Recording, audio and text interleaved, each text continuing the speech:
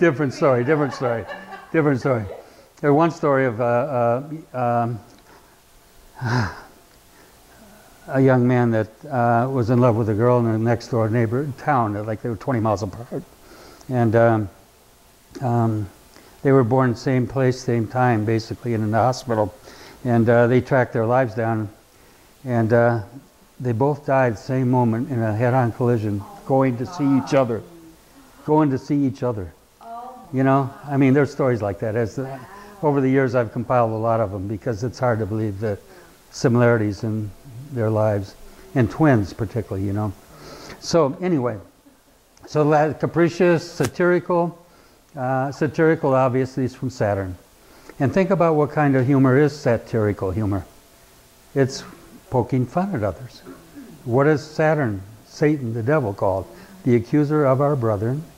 He who accused our brethren before God both day and night. The spirit of accusation is embodied in satirical humor. That's the way we make fun of people, with humor. So that's a very Capricornian thing. Capricorns can be very biting with their humor. They can be very satirical in their humor. Okay.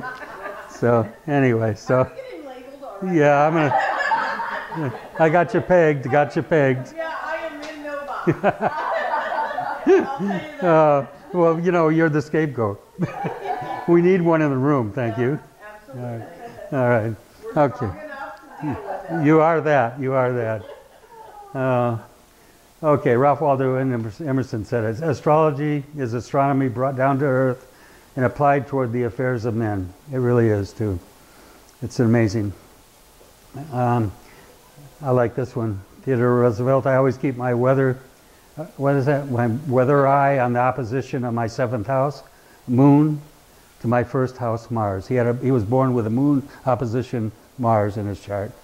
So what does that mean? What is Moon and Mars opposition? It means there's a lot of emotional conflict. Moon's mother, emotions. It shows conflict with your mother, the Moon. Okay.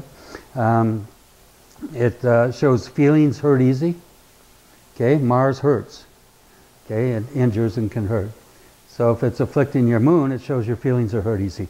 It also can show it can show injuries or scars or Mars in your life when you're a child. High fevers, things like that as a child. So the charts tell a lot, they really do. Mars-Saturn opposition or square can be a hard aspect to deal with in a chart because Mars rules.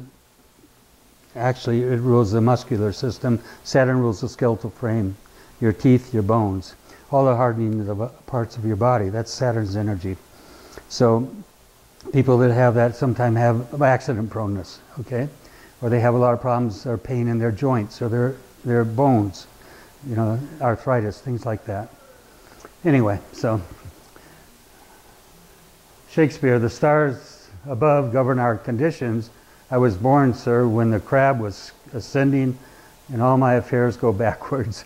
That's kind of interesting. What's the crab? It's Cancer.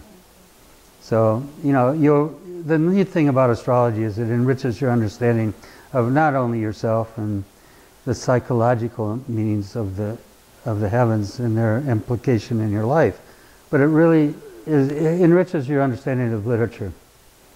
And there's so much literature with it in it. I mean, you'll see so many things you wouldn't have seen if you studied astrology.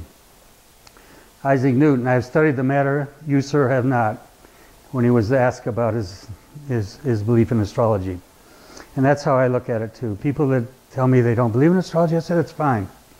You know, I don't necessarily think you should believe in astrology in light of what goes under that name today. Okay, horoscopes in the newspaper. You know, it's a joke. And I find it incredible that somebody says they believe in astrology because they read their horoscope every day. You know, how in the heck can you buy into this from that? But if you've really looked at it and researched it and studied it, then the further you get into it, the more you realize that it's the root of all understanding of psychological knowledge. It really is.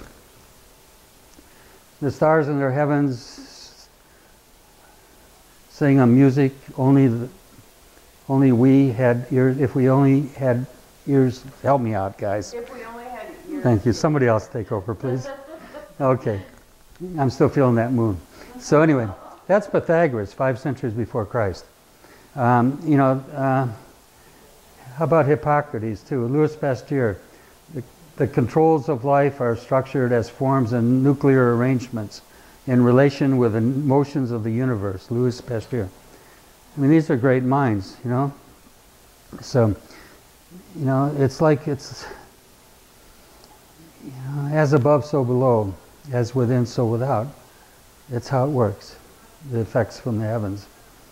Hippocrates, a physician without the knowledge of astrology has no right to call himself a physician.